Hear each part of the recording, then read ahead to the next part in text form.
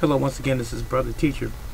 There's a young man on YouTube who has a channel, KFG Kung Fu Genius. His name is Alex Richter. I have a great deal of respect for Alex in his studies, both in Wing Chun and the history of Bruce Lee.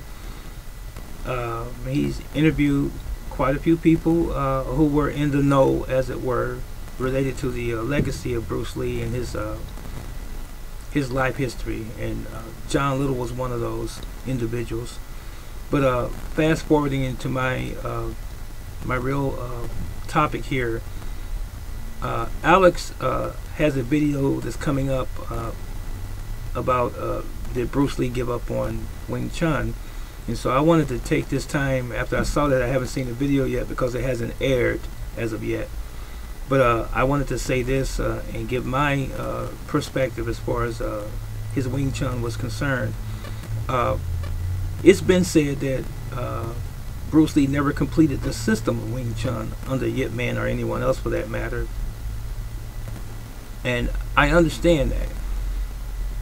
But still, that does not change the genius of Bruce Lee. Bruce Lee took what he said, what was useful, and he used it for himself. Now, this is where the rubber meets the road. We are all individuals.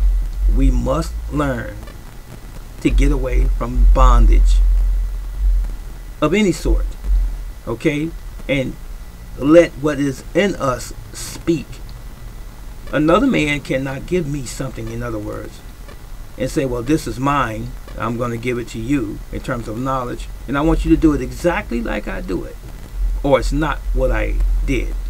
Now, if peradventure I did it exactly how he did or how she did to keep that history of that particular art or system alive, that's understood.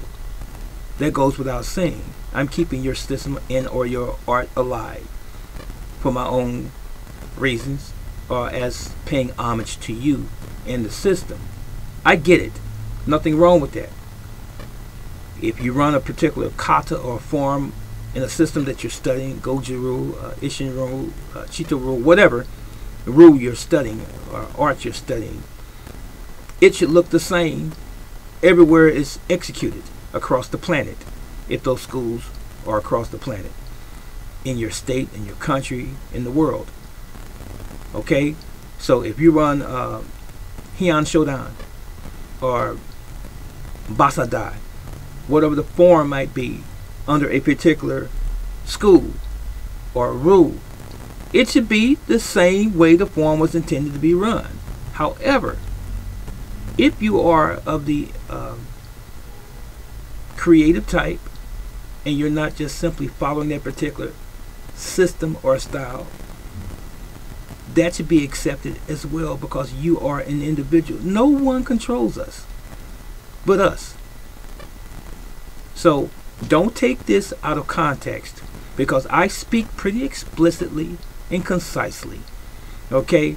Now, I did just say, if you're keeping that system alive and if you're representing that system, if it's Shotokan, if it's Goju rule, if it's Wado rule, if it's whatever, if you're keeping that system alive, then you're supposed to do it the same way the system's founder intended for it to be.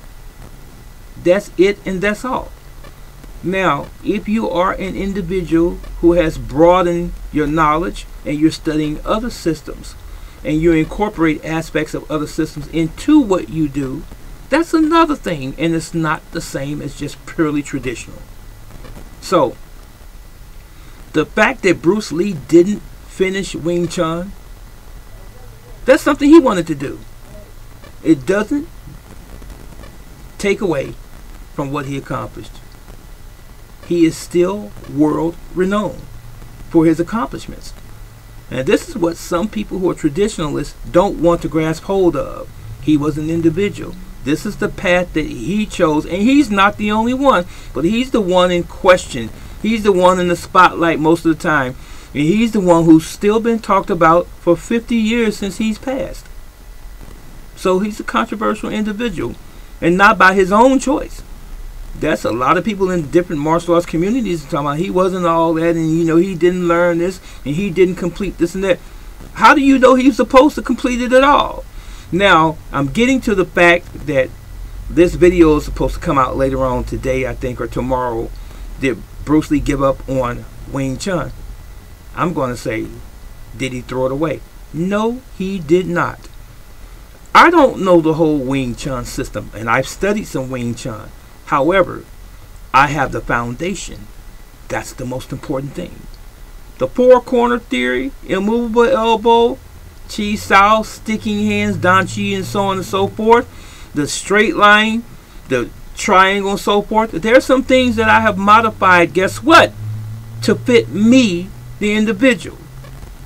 I am not Yip Chun, and I am not Yip Man. I am brother teacher. This is my life. What I do is for me. And what I teach and share with my students, I allow them their own individuality. You know why? Because they are not me. I don't expect them to do everything the way I do it, because they can't. We're different individuals. Understand, comprehend this. I give them a foundation, something that helps them as an individual. I know if I have 10, 15, 20 students in class, we are all different. No one is going to run a form the same exact way because of their body construct, their height, their weight, so on and so forth. Some people have physical maladies or issues. They can't do some things the same way or the way the person next to them does them. We must understand this. We must function within our own parameters of our own abilities and lack thereof. That's the way it goes. That's the way it is. But let me share this with you also. And I did a video many years ago on this subject. If a man wanted to study Taekwondo, and he goes to a Taekwondo school, or he wants to put his child in Taekwondo school, and the child can't kick high, do you say, well, I'm going to kick you out since you can't kick high? You shouldn't. Not as a teacher. You have to learn to adapt to that person's ability or lack thereof. If a person wants to study karate, shuri-ryu, or whatever, Okinawan, Japanese, it doesn't matter, and you say, well, I can't punch like that because my arm had surgery done on it, my right arm and so forth, do you kick them out of class and say, I'm going to deny you as a student because you can't function like everybody else in the class? You get my point what I'm saying, don't you? It's an individual undertaking. And you have to take it as it comes, as it relates to your students or potential students. You have a student that's blind in one eye, and I've had that. Do you say, I can't teach you because you're blind in one eye? Are you serious? Is that how sensei is supposed to be? Is that how shifu or sabam is supposed to be? No. There's a humanity. I'm sorry about that brief pause. Things happen. But this message has to get out. We're individuals. And we all need something out of life. And a lot of us who have the ability to give those things to people that they need, we should, irrespective of their physical conditioning. Those are the cornerstones, if you will, and those are the traits of a true instructor, a true master. I'll take you as you are. You follow? So if Bruce Lee, at some point in time throughout his development and coming up, he only learned Wing Chun up to some point, guess what? He didn't throw it away.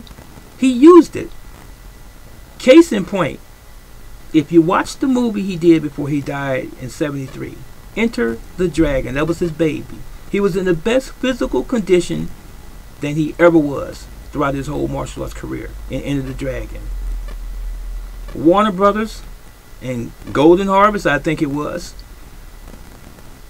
Oriental or Hong Kong film maker Raymond Chow, and then you had Warner Brothers, American and Asian movie put together. He gave that everything that he had. Understand this. When he fought, God rest his soul, Bob Wall, whose name in the movie was O'Hara, outside on the training or battlefield, if you will, he used Wing Chun. Back fist. Did you see him trap him? That's Wing Chun. Did you see the tunnel scene where Bruce Lee had the fight in the tunnel?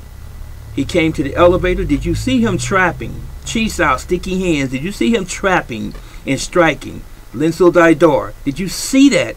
That's Wing Chun. So no, he didn't throw it away. If you watch some of his other movies, you will see traits of Wing Chun. So that was just one of many things that he had in his toolbox, and I believe that it was the foundation of his whole system of Jeet-Kune-Do, and even Jun Fan. Wing Chun. So no, he didn't throw it away. It complemented everything that he had learned. That's it. And that's all. So I'm going to leave on that note.